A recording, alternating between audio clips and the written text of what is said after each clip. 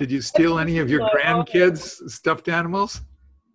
Yeah, I've been using my arm, you know. Your arm, okay. You don't have a lion that you can practice with? Okay. Yeah. Well, I'm going to use him again tonight for some additional words, body parts, legs, skin, nose, mouth, that sort of thing. Okay. I was the chorus librarian for San Francisco Symphony Chorus, responsible for language. So I had to produce the language materials that they would sing from. Oh, so like they were singing Latin or German or Italian? Latin or German or French. We did very little Italian, lots of Russian. Yeah, so I was responsible for all of that, which was great fun. I really loved it. Thank you, Pat. You're welcome. You didn't tell me we had a ringer. Let's see if you can tell me the prepositions. Let's see if I can get God, Harry. There you go. So if you are in front of the lion, not necessarily look at him, but you're just in front of the lion, what is it? Pro. Yep. And if you're sitting on top of the lion? Epi, very good. And if you are going into the lion? Ice, very good. Ice, okay. And if you're inside the lion? Right, yep. And if he throws up and goes blech, you are? Apo. Ek. Oh, no, ek. After he throws you up, then you run away. Then it's apo. Yeah. And how about above? Hooper. Hooper, yes. And below? Hypo. Hypo, yes. Hypo. Very good. And what if I'm face to face, nose to nose with him? Pros. Notice I said pros, and I'm falling back to my old way of learning the Greek. It's really pros. It's a soft O, but we're going to use long O's on occasion. So I will be slipping. Yeah. I have a question. No. Yes, Pat. The word for up. Up. Would that also apply to going up a mountain? Yeah, Anna. Anna, so that's up a mountain, because I was trying to visualize things that would happen biblically up a mountain. Oh, yeah. Or Hooper, maybe the angels are hovering over. Right, like at with the shepherds guarding their fleek. Their fleek. Yeah, their flock by night. Yeah. Okay, cool. Okay, so this is going to be a whole series of nouns grouped again by type. And by doing this, it helps anchor a lot of these words in your mind because they're of the same family. So a root is like Nike or Nick for victory. So I'm wearing Nike shoes. Well, Nike was a winged goddess, victory, winged goddess of victory. Nike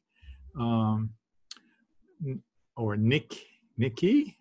Nikao is a verb, and this is an a-o. Verbs, we'll get to this when we get to verbs. Verbs are a-o, e-o, it-o, or o-o. And so if you see these kind of combinations at the end with a long omega at the end, that's first person verb. We'll get into that later, but anyhow, that's a clue that you got a verb. Here you've just got a feminine ending, which is a clue that it's a noun. So this is a victory. I'm gaining the victory.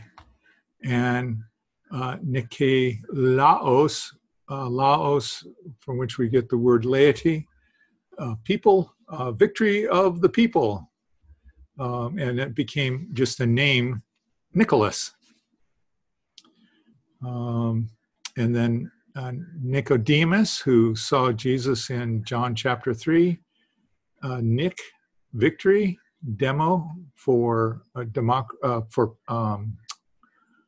people, and it's where we get the word democracy, rule by the people, demo people, The kratic is rule, and it's just the name Nicodemus. So when you're looking at Greek words, start trying to see if you can figure out where the root is. And so here the root in all four of these words is Nick. That you'll have, as I say up here, there'll be numerous endings, especially on verbs and on nouns, and you say, where's the root? And if you've got the root, then when you're putting together your wooden translation, you're halfway home. While we're on names, Timothy, Paul's companion, is Timeo, theos. So Timeo, is a verb. So I honor, and theos is the generic for God. I honor God. Timothy. There's words that we can figure out what they mean because they're part of our church vocabulary. So baptizo just came right into English as baptize or baptism. It's got an omega on the end of it, so that's a verb. It says I baptize. The root word has the sense of being overwhelmed. So if I have a baptism of fire, it means I'm overwhelmed by fire. If I'm baptized into God's Holy Spirit, I'm overwhelmed by His Spirit. So exactly. So it has the sense, we translate it as immerse, but it might be better like being thrown into the surf on the seashore.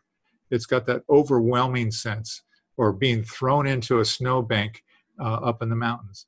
You're completely overwhelmed by the snow, overwhelmed by the fire, overwhelmed by the water. And so it has that sense. And because it was not translated that way into English, it just came right in because of the churches, then it becomes a theological word, and then the meaning of it depends on which branch of Christianity you're involved with. But the root word has this sense of being overwhelmed. There are other words for meaning to be dipped, and another words for being to wash. This one is more like I'm picking you up bodily and I'm heaving you into a snowbank.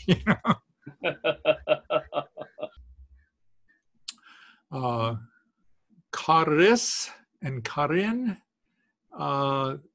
they don't look anything like the word grace, but if you hear it, charis, you can see that grace kind of just flowed from that. You bend your tongue a few places, go through 10 different countries until you get to England, and it comes out as grace. But charis. Chara, by the way, means joy. So you'll see those words often, maybe even in the same verse, grace and joy. One word that did make it into English is charismata. Charis, meaning a grace, and I don't know what mata means, but just thrown together it's an undeserved gift. It's a grace gift. And we made it into English as charisma, some like a politician who just is able just to wow the people, and charismatic, like the Pentecostals. Doxa or doxas is where we get the word doxology. And doxa just simply means glory.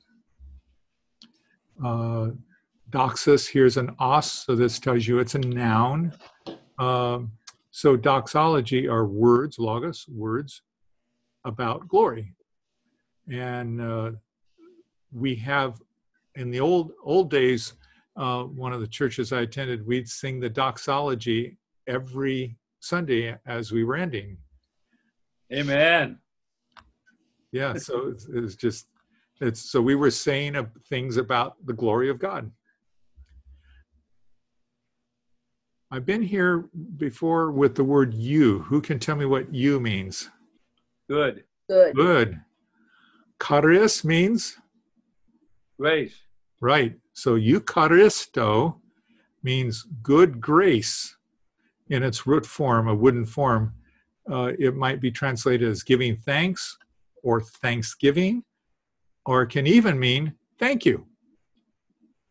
And it made it into English as the Eucharist. Okay, you means? Good. Good. Angelos means? Messenger. Right. And an angeleon is what a messenger brings. So good message. And the U became a V, and we get evangelism off of this word. But it just means good message. And that's why there was a translation of the Bible paperback that was very popular in the 1970s called the Good News Bible. Yeah. It came right from this. It's this good message. Mm-hmm. Question. Yes. Is it really written with a double G? Yes, but it doesn't have an N in it. So when you see the Greek, you won't have an N. It'll be alpha, gamma, gamma. And when you see the two gammas together, that's to tell you, make it a nasal sound, so angelion. So when we are putting it into English, we have to insert the N there because there's no other clue in English that that's what we're trying to say. Thank you, Harry. That confused me for many years. Oh, really? Oh, yes. Okay. Yes, I see that GG, but there was the N sound, and I didn't get it. The two G's together change things. Yes, the two G's together will make that sound. And so to help us learn the word, I put the letter N in there to euangelion. Good question. Laos, where we get laity. Os makes it what kind of word? That's a noun. It's a noun. And Laos just means a grouping of people, not a very large group, but a grouping of people, maybe enough to fit within a theater or within a church building or within a square, a town square. I will put hyphens here to show you where the syllable breaks are. This one, I don't know what the roots are, but it is marturia, and the U became a Y, and it made it into English as martyr. I don't know the roots for mar or for tour, but marturia, and that gets translated as a witness. So we're to be a witness. The New Testament calls us a lot, and if you're translated directly and you put the word martyr, people go, well, why should it be? What's this martyr business? You know, and so you have to say, well, the word means to witness. I'm being persecuted because I'm what I'm saying. I'm witnessing to the resurrection of Jesus Christ. And, exactly, Harry. And so that's what to martyria is. I'm talking about something that might not be politically correct. Like, Jesus is risen from the dead. Oh, get that guy. Yeah, right. And then I become a martyr, or I become a witness. That's true.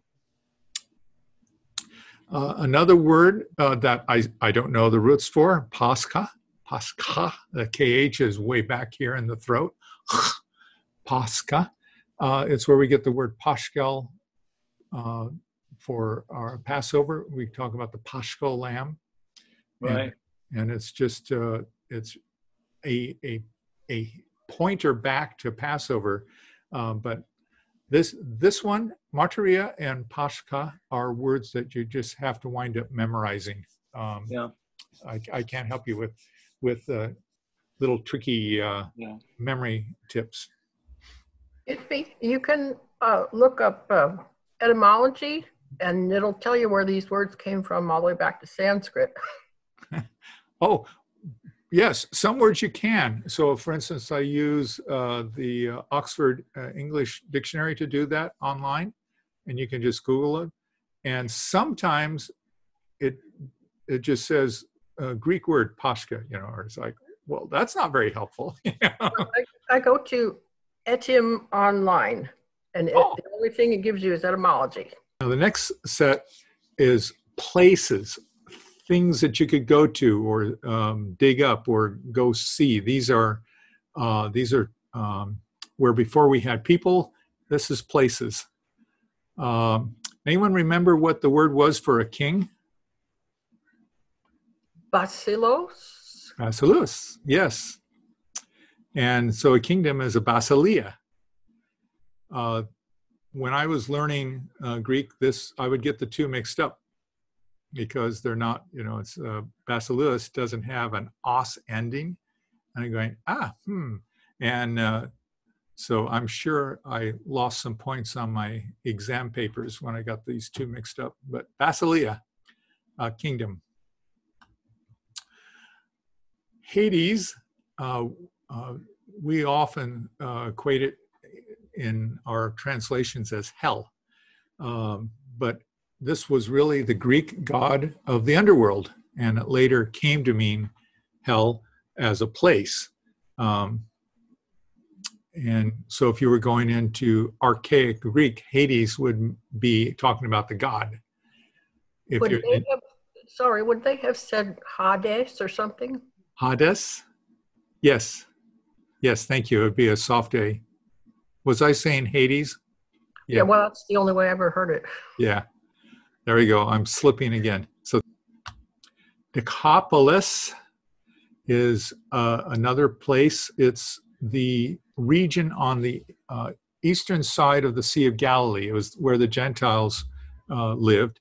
And when Antiochus Epiphanes was in charge of Syria, this was an area that was really closer to home. And so he colonized this side of the sea, and it became known as the Decapolis when it got into the Roman era, because there are deca, 10, polis, cities, 10 cities.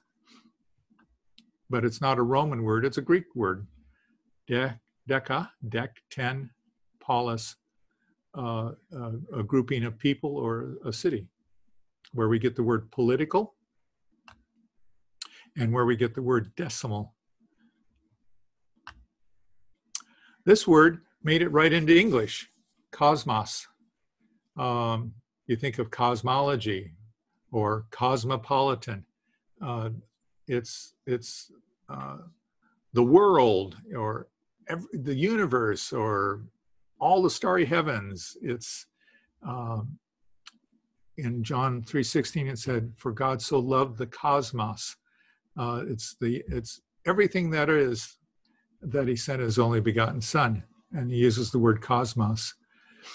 And we tend to translate that as world, because it really was the idea of, well, if I'm going to be talking about the Mediterranean area, and I'm cosmopolitan, polis, there's the root word for polis, the city, cosmos, the world. So it's the world of the city. It's all the urban people. Cosmetics. So if you're going to go out on the night, you need to, put the dark black on your eyebrows, and I don't know, whatever else the Egyptians did. And so cosmetics, cosmology, cosmopolitan, cosmos, world or worldly. Another polis word is necro, where you probably have heard of necrophiliac, someone who loves the dead, and a necropolis is a city of the dead, and we would translate it as a cemetery. And people would visit it often. And if you were a Jewish, you would tend to put a stone on the memorial stone of the grave to say that you had visited. So it's very quiet, very peaceful. And if you ever go to a Jewish cemetery and you find all these little stones or pebbles, it's not because someone was just messing up with the grave. It's each pebble means a person visited there. And so you leave them. You don't brush them off. That was a freebie. Okay, polis is from the word poly, P-O-L-Y, which means many. I should have asked you that question. What does poly mean? Many. Thank you. Very good. So polis is many in a particular location, and so it gets translated as a city. It doesn't tell you how big the city is. It could be a small city, a large city. You don't know. It just means a city of some sort. For instance, it made it into English as metropolis. Okay. Anyone here who knows the ancient Rome or ancient Latin will probably shoot me, but this one is how it looks in Greek. It's an omega and an eta, so it's Romi. Romi is Rome, but if you're talking about the Roman people, then it's OU means the word of, so of Romeo, you know. Kind of say it like Luigi, kind of roll it off your tongue, Romeo. And I can imagine a lot of these words. I'm saying it with an American accent, but you can imagine that there was inflections as people would talk, and they'd be a dead giveaway. Oh, you're from Italy, or oh, you're from Turkey, you know, even though they would be speaking the same words.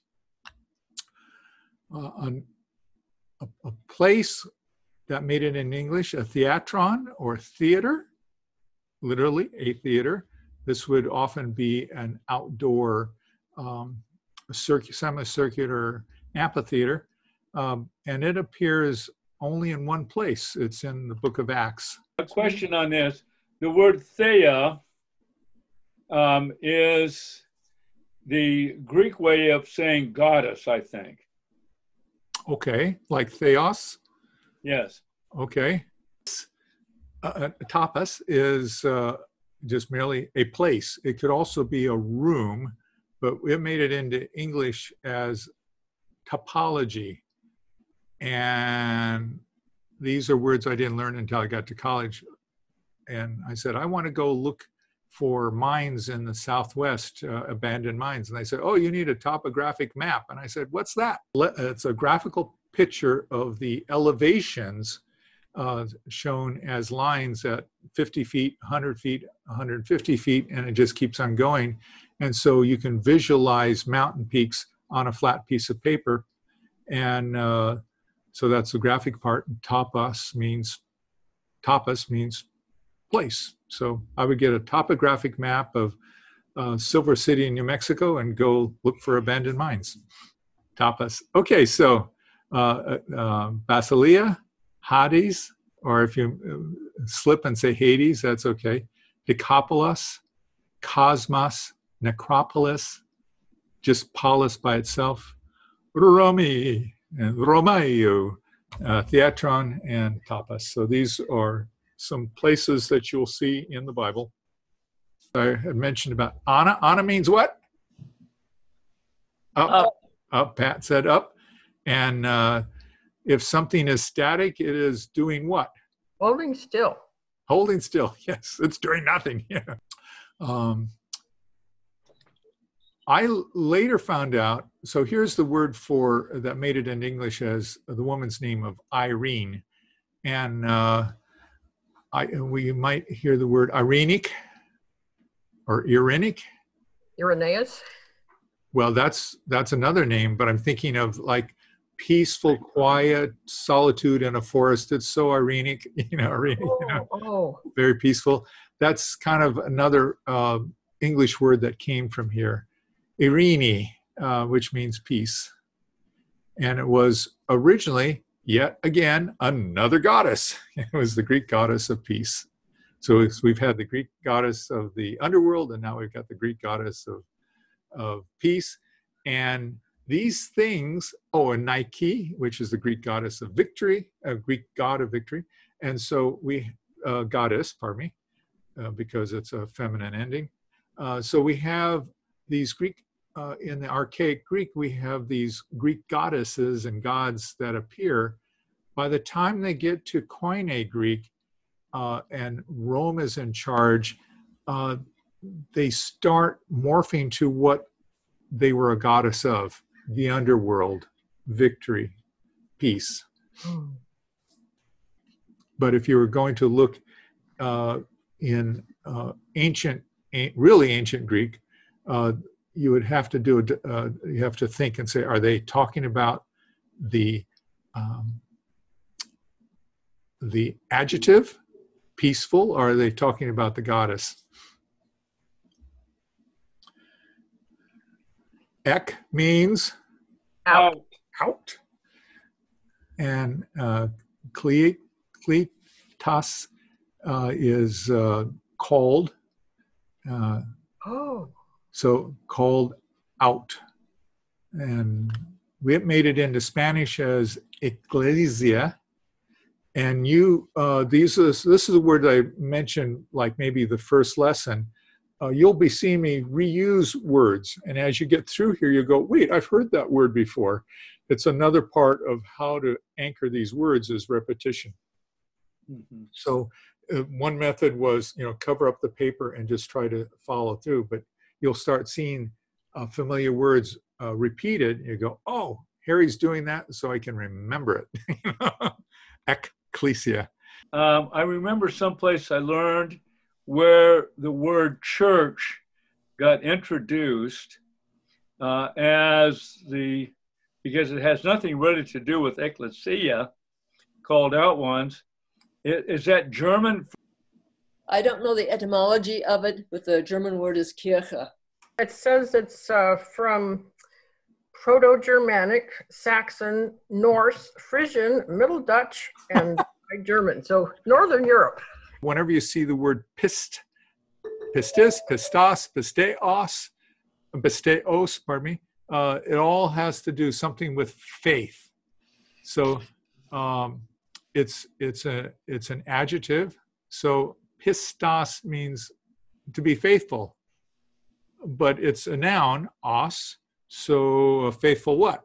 And so you would have to put in parentheses the word one until you've got your entire sentence run together, and you can say, oh, they're talking about the faithful disciples. Oh, they're talking about a faithful servant. So when you're making your wooden translation, when you've got these adjectives, you would put the word one in parentheses. Pistos, faithful one. Pistis is just simply faith. We're moving into some words that are just going to require you to just practice. There's no way around it. You just have to say pistos means faithful, or pistis means faith. Pist, P-I-S-T, something about faith. And we're looking at body parts. Many of them made it into English. So, for instance, the body itself is soma. It's an omega, long O, soma, from which we get the word psychosomatic. It means the body. And suke, which is right there, that Maura was talking about, soki, pardon me, means the soul. And so suke somatic means some sort of illness that's caused by an illness of my spirit or of my soul, and it's affecting the body. Two Greek words slammed together made it into English, but soma, body, suke, the soul. The stuff that's covering my body, my soma, is derma, where we get dermatology, which is logos, means what? Words about? Words about my skin, dermatology, right. So derma, skin. How about epidermis? Epidermis, yeah. Now, since you know those, that's a preposition. What is an epidermis? On the skin. The word that we use for bones, which is skeleton, only appears one time in the New Testament. So this is not a word you'll have to worry about running into. It only appears in John chapter 19, and that's where they go to break the legs of the thieves that are on the cross. But it's skelos, and instead of the word meaning all the bones of the body, it just means the leg. Skelos, leg. Pous means foot or feet. And the closest I can help you with it is the word pod, P-O-D, which is also Greek root meaning foot. And so we have podiatry, a foot doctor. But pous and pod are synonyms. They're, as far as I can tell, they're interchangeable. They just mean feet. I'm going to scoot up over here to the lion's mouth. The mouth is an opening, and it is a stoma, from which we get the word stomach. But over here, their actual stomach is called a stomachos, which is, I guess, is another kind of thought of an opening. It's a big, big opening for digesting food. But a stoma in both of these places is a stoma by itself is the mouth.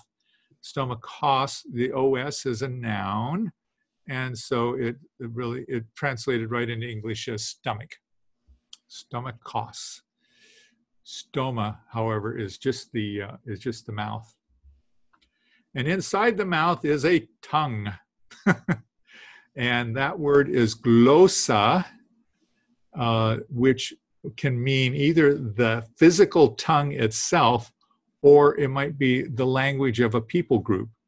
It shows up in 1 Corinthians chapter 12, and the word that we use in English is glossolalia, but it's the Greek word is just simply glossa. And you have to figure out context. Is he talking about the real literal tongue, or is he talking about a language? Glossa. Let's see, who did I leave off? Okay. Lions don't have hands, but I had no other choice here. So keros is a memory word. There's no helpers. You just have to memorize it. It means hand, and it shows up much more often than foot. But hand, keros. The os tells you it's a what? Noun. Noun. Very good. Masculine noun. It's a masculine noun. Very good. Yes, that's right, Mara. Right, masculine noun. And it's singular. Yeah. So we're talking about one hand. So here's a word that you probably know because you go to an ophthalmologist. Have your eyes checked. Ophthalmos. Os is a noun, singular. Masculine is the word eye. Ophthalmos. What if I wanted to talk about both eyes? What would be the ending? Ophthalmi. That would be ophthalmi. However you pronounce it. And I. Oh, ophthalmi. Oi. Oi. Oi. Okay. Oi. Yes. Oi. Oi. Yes. Oi. Yeah. Right. Oi. Which then now you're talking about two or more eyeballs. Ophthalmoi. And so keroi would be more than one hand. But ophthalmos is a single eye, and it's where we get ophthalmology. I don't see a connection between it and opsis or optic. There's got to be a link there somehow, but there really are two different roots. So ophthalmos is talking about a physical eye. Opsis or optic is more of talking about what the eye does. It sees things. And so you say, oh, the optics of this is bad. It means the actual interpretation of what the eyes see is bad. This is supposed to be pointing to an ear, but I don't have an ear on my lion. The hearing part is called a koine, and that's where we get the word acoustic. So if you're in the sound technology. You say, what are the acoustic properties of this guitar? Or what are the acoustic properties of this room? That's a Greek word, akouи, the hearing part. If I'm just talking about the physical flap of skin, then the word is ous, meaning ear. It's kind of like pous. Pous for foot, ous for ears. If I'm doing something with the foot, it'd be pod, like I'm walking. If I'm doing something with this flap of skin on the side of my head, then I'm hearing, it'd be akouи. Harry, that's incredible. What? This is so much fun. Okay. I never heard this stuff before. Just wait. Now you can use some of these in your sermons and people will go, I know where he got that from. Okay. This is a one-time word. You'll never run into it except in 1 Corinthians 12. It's talking about the parts of the body. And it says, if everyone's a nose, if everyone was an ear, where would the smelling come from? And this is that word, aphresis. It's the only place you'll see it. So I'll give you credit for not having to memorize this word, but it's the smeller part. It's the smeller. They don't call it a nose. It's the smelling part. So that's why when you see it in 1 Corinthians 12, it says, well, where would the smelling be, right? Exactly. So up in this corner, here is an anglicized Greek words. Can you tell me what these three words say? It's a phrase. Words of the lion. Very good. Who else besides Kent got that? I did. Okay, yeah. Logoi, plural, more than one, of the lion of, right.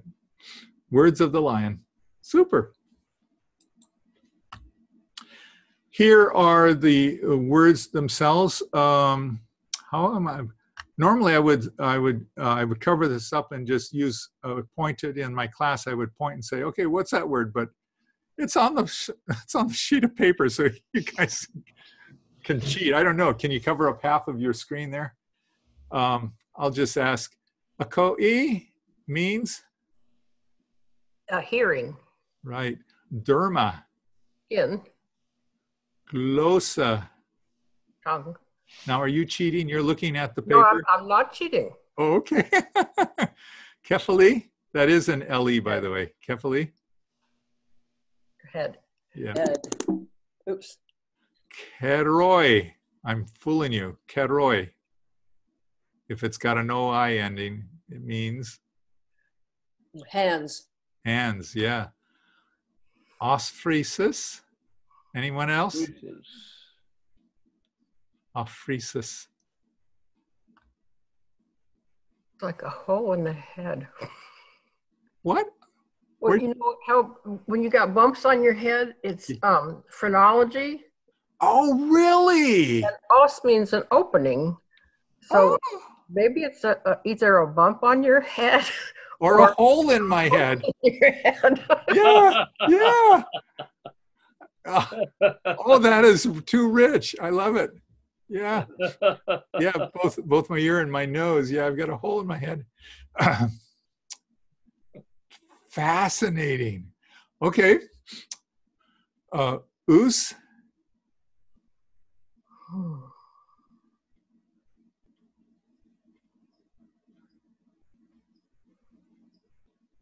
You know, Harry, what was, I don't, you know, you got ous and you got pous. Right. Ear and feet. And that's really interesting how those could be so closely aligned, those words. Right. There's something there, but we are not going to be able to get in contact with it. And it's one of those things where you go, I think I'm going to make a research project till midnight tonight, figuring that one out. I'll leave one of you to go figure that out. If ous and pous, how are they related? Yeah. Once again, the ous is not the actual hearing, but it's just talking about the physical flap of skin. Ophthalmos. Skin? Oh, say again? Skin? That would be derma. Oh, derma, right. Okay. Ophthalmology. Think of ophthalmology. Oh, eye. That's the Eyeball. eye. I'm going to fool you. Podoi. Oi. What would that be? Feet. Feet. More than 1 foot. Yep. We did pus already. Skelos. Bones? A particular bone. Oh, the head. It'd be a leg. The leg. Oh. Yeah. So if what would be the plural if I wanted to say I want to break both their legs? Deloy. Yep, skeloi. Wow, who said that? Pat? I remember things for a few Maura. seconds. That's fabulous. You got that plural. What were you going to say, Mara? I'll remember it for a few seconds, but next week I won't remember. It could also be for arm or just the leg limb, no other limbs. As far as I know, it only gets translated as leg. Stomachos? Stomach. Yep. Stoma? Tongue. Close? Mouth. Oh, mouth. Yeah. What would be the word for tongue? It's not, yeah, it is here. No. You're almost there. I heard someone trying to say it. Word for tongue. I try to say the wrong word. Oh, me. Glossa. Glossa. Very good. Right. Good, David. Yes. Soma. Psychosomatic. Body. Body. And suke, where we get the word psychology. The mind. Person or the soul. More, yeah. It's yep. We could be mind because of psychology, but it's really the part of us that's the real self. A medical person is going to look at our physical soma, and they are going to make sure it's healthy. But a psychologist is looking at something different than our soma. They're looking at our suke. They're looking at what is the real us. So these two words will show up quite a bit. And then pneuma, which is spirit, is usually referencing to God's spirit impacting us as humans. I wish that my Greek professors that I had for 6 years had approached it like you did. Well, it would have made it a lot easier and a lot more fun. I want to thank you, Harry. You're welcome. It's just brute force when you don't know some of these ticks and tricks. Yeah. I'm going to have to get my tongue, my glossa out of my mouth. The word for when something appears only once in the whole Bible is hapax legomena. Fancy. Oh. That's good, Mara. The words are still words that you know, or at least you've heard the synonyms on. So the one of the first words is the word agriculture itself. It comes from a Greek word. At this point, you should not be surprised. Everything is from the Greek, right? And so it's agros, and it means a field. And what you grow in that field would be wheat or barley, and you would then make artos out of it, which is bread. Think of artesian bread. It might help you remember that bread means, artos means bread. Agriculture, agros, artesian, artos, bread. Dendros is kind of like a botany term, but we also know it in terms of our brain neurons have dendrons on them. So these are the little, the root-like things or tree-like structures is dendros.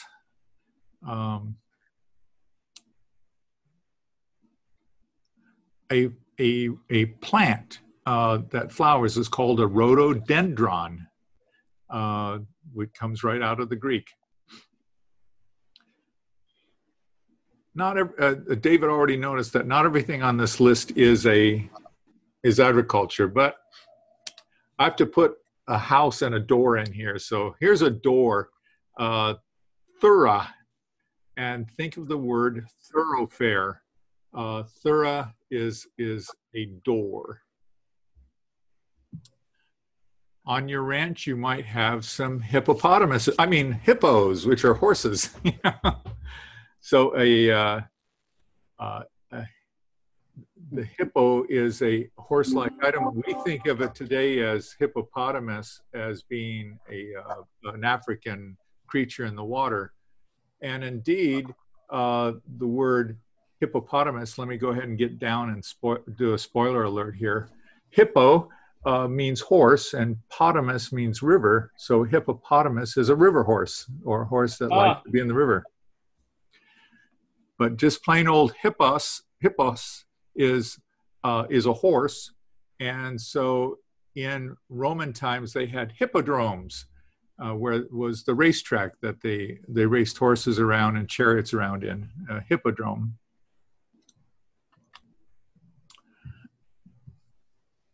If you went to Greece today, modern Greece, and you asked for some fruit, you would ask for fruta, which is, I think, English crammed backwards back into Greece.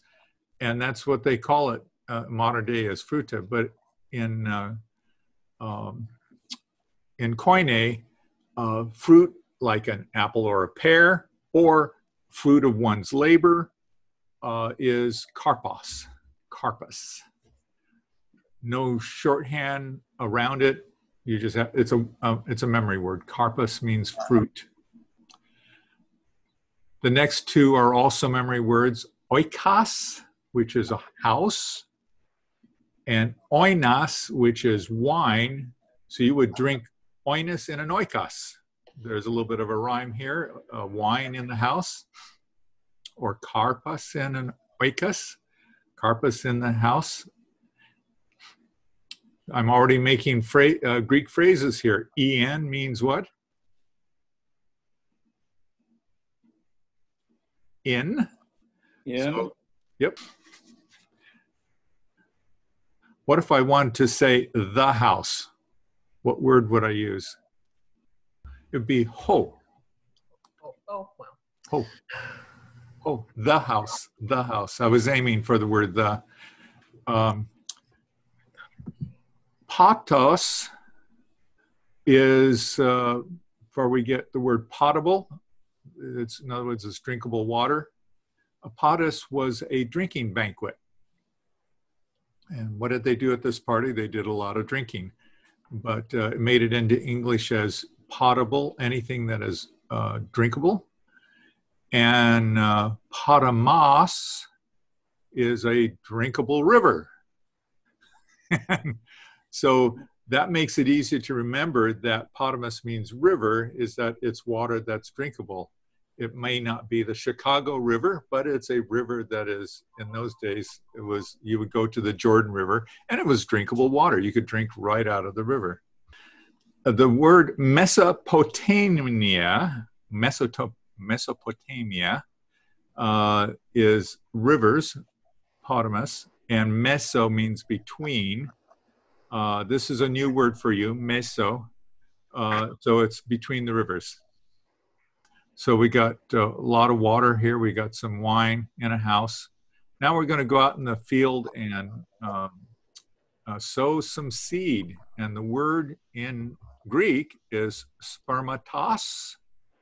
And it's emphasizing the seed. It's emphasizing the sowing. It's something that's sown. So you, whether it's plant or animals, that's the emphasis of spermatos.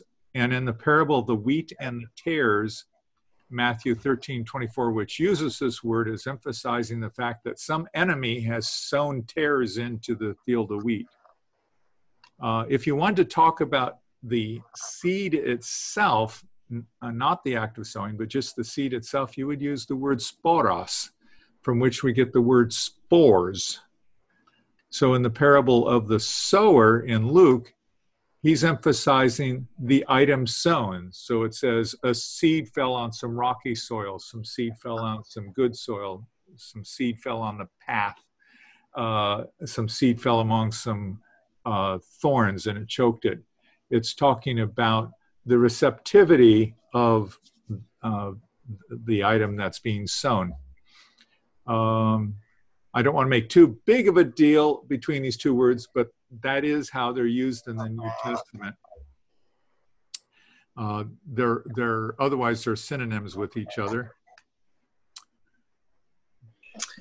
Bios, yes. The spermatos, that's for, you say sperm of plants or animals and also humans? Yes. So when it says the seed of David, it uses that word. Yep, okay.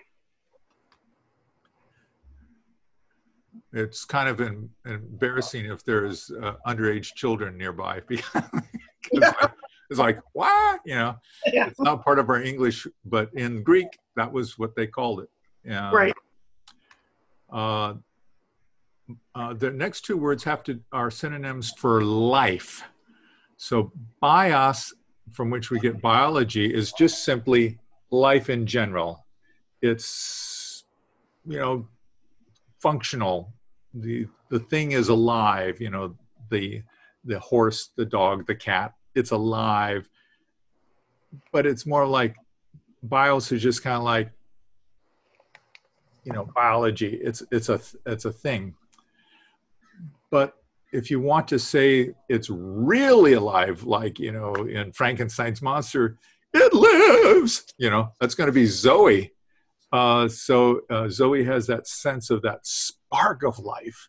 It's not just a lump on the log, but it seems to have its own individuality, its own personality. So the dog that greets you when you come home, or the cat that snuggles on your lap, has this sense of Zoe. It's beyond just merely a functional animal, and it's kind of got a personality and traits of its own.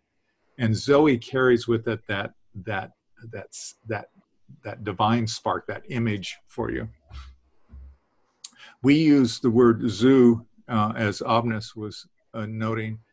Zoo and zoology are words about life, not necessarily the fact that they have lungs and a heart and breathe air, but more of the whole being as a whole is alive. And when it talks about our Christian walk or our walk with Jesus, it has this Zoe part of it. If I'm just an ordinary human, bias. But if there's some spark within me, Zoe. Okay. So Zoe doesn't apply to animals then? No, it does. Oh, it does. Okay. Mm-hmm. Yeah. If you have a smart dog, it would apply because they have a spark in them. Yeah, so if you come in through the door and your little puppy comes racing towards you, barking and yapping, and so glad to see you, that's Zoe. Okay. I didn't throw a lot of agriculture at you, but just enough to say, these are, outdoory, except for the house and the door. These are words that you would see in the New Testament because it was an agricultural society. Okay, rocks. When you see the passage in Matthew where Jesus says to Peter, "Your name is Peter, and upon this rock I will build my church," the words that are used are Petros for Peter, and Petra, meaning the rock that the church is built upon.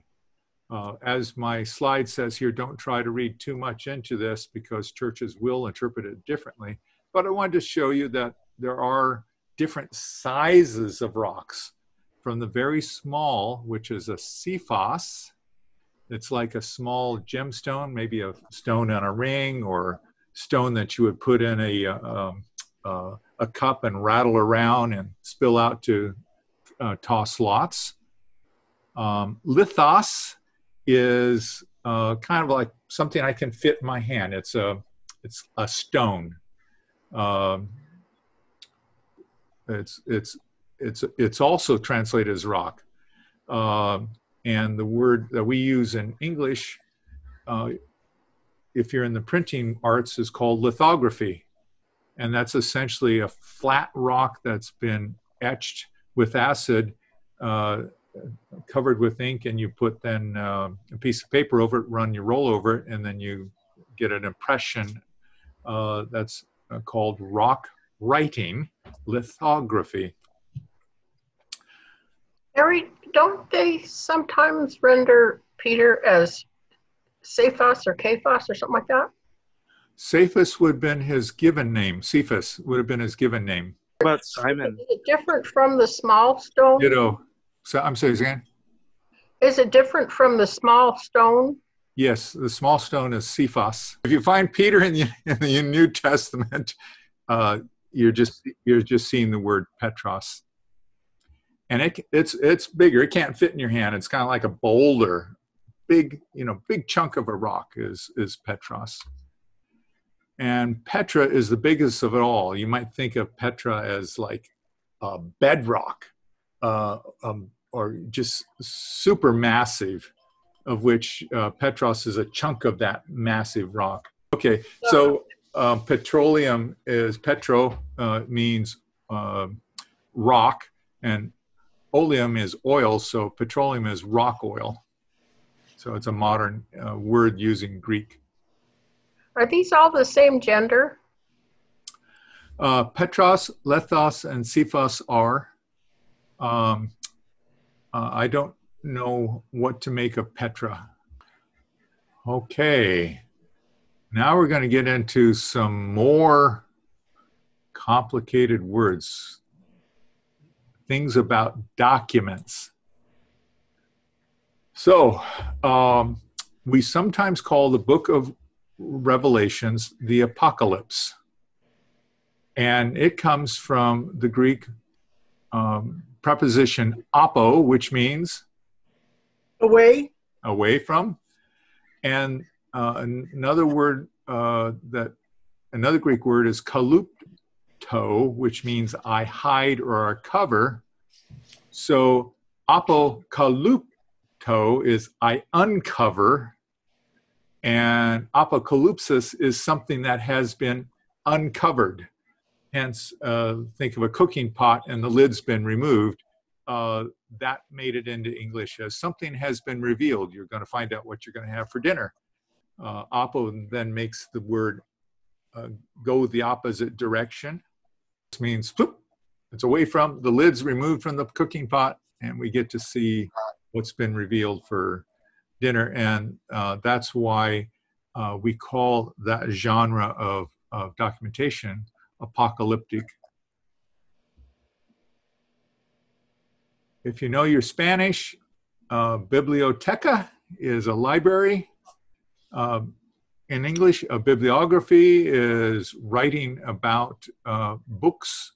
So a bibliography in the back of a book is a listing of a whole bunch of books that are about the same topic. And that comes from the Greek word biblios, or biblion. Biblios is what we'll be focusing on, and it just means book.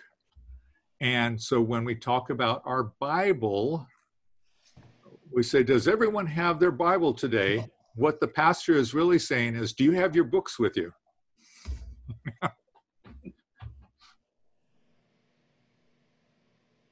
If you're in the Eastern Orthodox, they have lots of icons, flat panels of drawings of saints and angels and images of stories in the Bible. Those icons is right out of the Greek, icon, and it just means an image or a reflection. So if I want to go ahead and destroy those, someone would say you're being iconoclastic.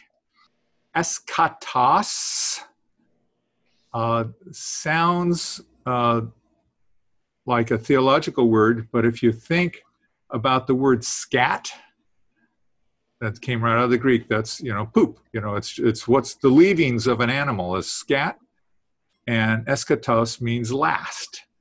So eschatology, logos means what? Word. Words about last things. Eschatology. Eschatos, last. Writings just by themselves is gramma, and it's from which we get the word grammar or grammatical. We mean today, meaning are we speaking our grammar properly with our verbs and nouns? But in Greek, the word gramma just simply means writings. A synonym of gramma is graphetos. We see the word graph and we immediately think of an XY diagram with a line on it. A graphetos was rarely a drawing. A drawing would tend to be an icon. Graphetos was merely written text. It'll show up oddly in the next word here. So graphi or graphi is shows up in the New Testament as scripture. We get the English word graphic, or we could say a photograph. Photo means light. Graph is written text. So a photograph is written text about light. And if you look at a photograph, you go, oh, yes, okay, it's an image on a piece of paper that went through the camera as light, and it's now interpreted on this piece of paper. Another synonym is graphias hagias. Once again, you get the graph in here again, which means something that's written. Hagias or hagios means? Holy. Holy. So graphias hagios is holy documents. It's used in Romans to refer to the Holy Scriptures, the holy documents, the holy written text. They can even flip it around and use a different word instead of hagios called hera, which means sacred. And they use the word grammata. So it's using this word up here, gramma, which means writings, hera grammata, sacred writings. And it also gets translated as Holy Scriptures. So whether it's grammata or graphetos or graphis or graphi or graphi, it's still written text. And if it's got hagios in hiding in there, that means it's holy. If it's got hera, it means it's sacred. But there are all of these terms are synonyms that you'll find in the New Testament, and don't get thrown by the say, well, I thought a document was always graphetos, or I always thought it was grammata. They're synonyms. Criterion is a rule for judging, and often it's written down, so that's how it got on this list. But a criterion is a rule for judging.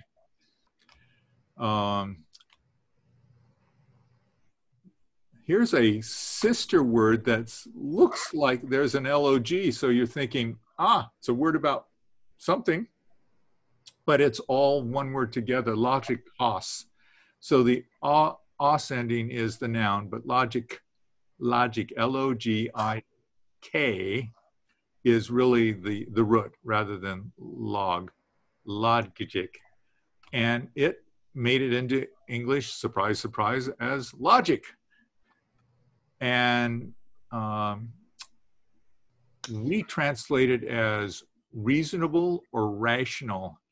But there's one verse in the Bible which is, if I used it to mean logical, it takes this sentence and really amps it up. In the book of Romans, we are told to present our bodies as a living sacrifice. and it makes this parenthetical comment, which is your reasonable service or your rational service or your holy service. It would have been better if they just took it right out of the Greek and said, this is your logical service. It says, why should I present my body as a living sacrifice? Well, because of the previous part of chapter 12, it's giving you a thesis, and this is the therefore statement. Therefore, it's logical and reasonable and rational to present your body as a living sacrifice. And the word there is logikos. Harry, I know you're from IT. People use the phrase in that industry, logical device. Yes. To mean like a physical computing device. What's the connection? You know? Okay, so a logic device is an on-off switch with and nor gates in computers. Pardon me, and, NAND, or, and, nor gates. And you put those together and you say, if I link up zeros and ones, I will get a result based on these, on my starting position. And so it's based on logic. So it says, if a 1 and 1, then if I've got truth and truth, then the result will be truth. If I have false and false, or 0 and 0, I'm going to get 0. And if I've got a truth and a falsehood, I'm going to get different answers based on the logic that I've built. And so that's why they call them logic devices, because of mathematical logic. A piece of plastic is not rational. It's just a piece of plastic, right? So logic devices are based on the fact that they've encoded logic into that piece of plastic. Good question.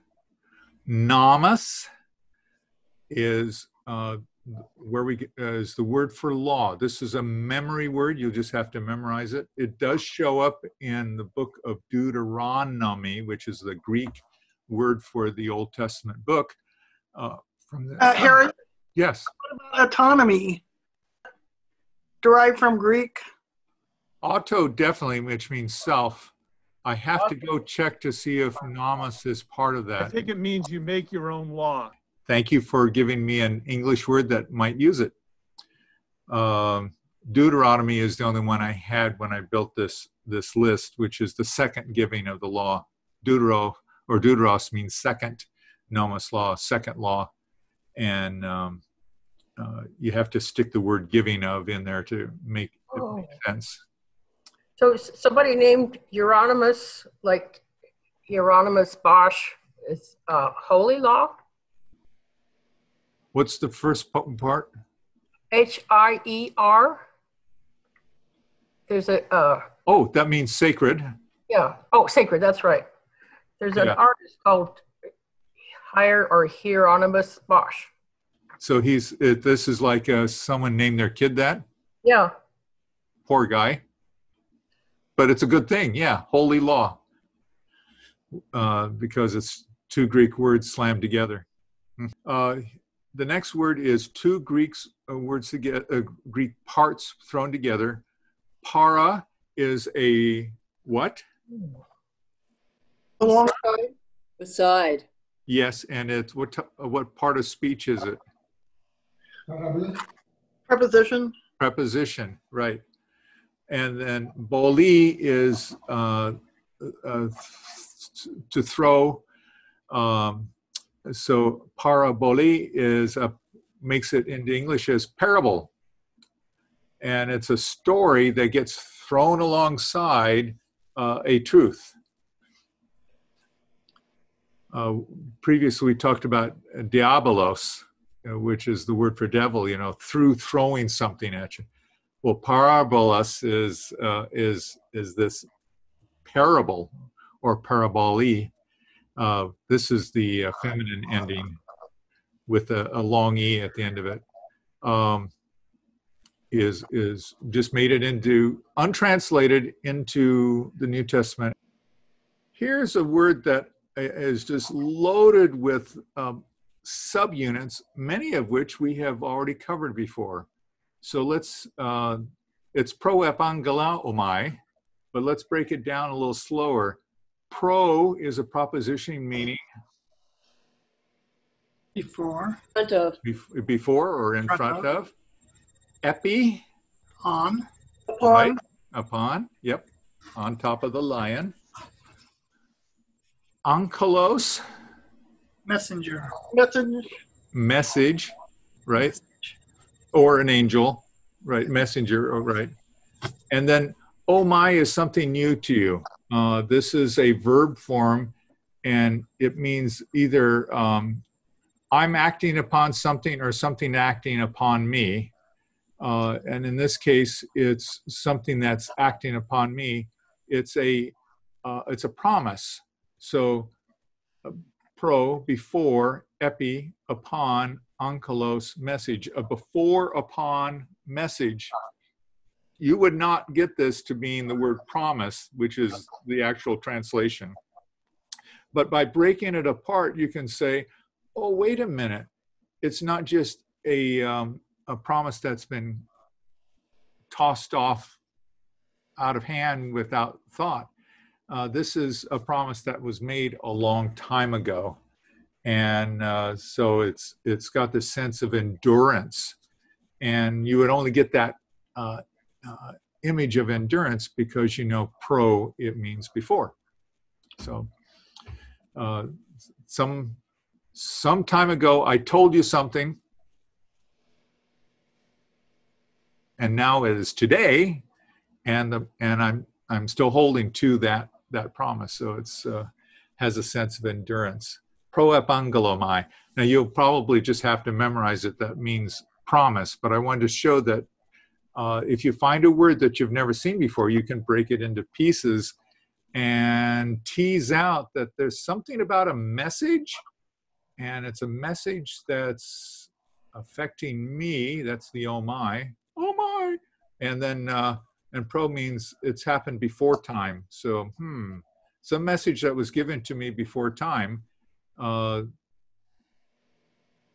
You go to the dictionary, you see the word oh, it means promise, and then the things click. But a little trick of the trade. Go ahead. Ask a question before we move on. Yes. When we were on graphais, hagais, the way it's spelled seems like it was different from the way you said it. Graphias, hagias? Yeah, the way you say it, it sounds like you have the I before the A. Graphias. I didn't know which was correct. Graphis. You know what? It is a diphthong. It's an AI diphthong, so maybe I'm putting, emphasizing the ah, and I shouldn't be doing that. Let me see if I can try it again. Graphis, graphis, hagais. Maybe that'll be the better way of doing it. Graphis, hagais. Maybe that'll work. Because graphi, right up here, whoops, come back here.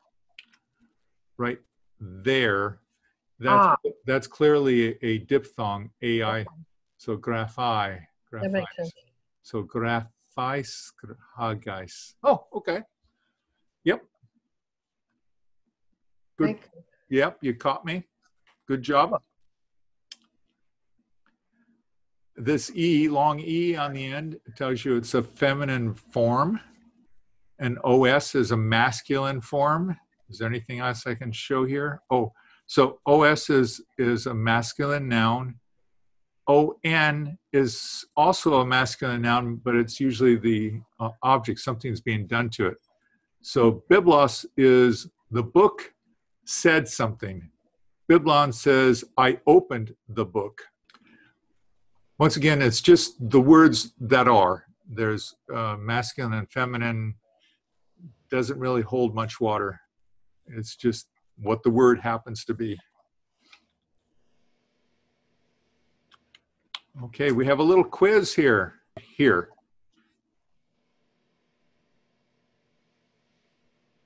A door. Thura. Thura, right. And this animal. Hippo. Close. Hippos. Hippos. Oh, it's an OS ending. Os. Hippos. This might be a little bit tricky. This could be several words, actually. Polis. Polis is one, yes. What else could it be? Laws. Say again? Laws. Yeah. Oh. That's, I guess that's a smaller community. Law. That's law. a small, yeah. So you Yeah, need so to it get looks like a something big bigger. city. It's got to be bigger.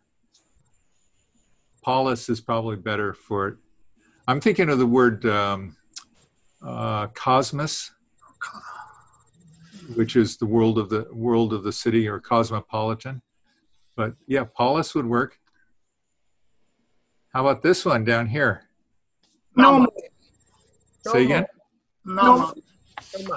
Namas. And the house? Oikos. Very good. The tree? Dendros. Very good. I think rhododendron. That's the only way I can remember it. When we look at the universe with the sun, moon, stars, and the planets, it is a... Is that the cosmos? That would be cosmos. Mm-hmm. Okay. So normally we think of cosmos in the New Testament as just simply the world, the local world that we can see. But it can also include everything else. I'll throw a freebie word out here. The planets that are wandering in the sky, usually stars are fixed, but the planets tend, let me get my hand in the camera. The planets tend to move. The moon and the Saturn and Venus and Uranus, for instance, are all moving. And the Greek word for that is planetos, from which we get the word planet. And planetos translated means wandering star. How about this right in here? Necropolis. Necropolis, yes. And one last one. Biblion. Biblion or Biblios. Biblios. Very good. Or it could be logos if it said scripture on it somewhere, right? No, that's the wrong thing too. It's Yeah, if it had scriptural writing on it, if it said "For God so loved the world," then you might want to use one of the other words. Yes, but just a book by itself is biblos.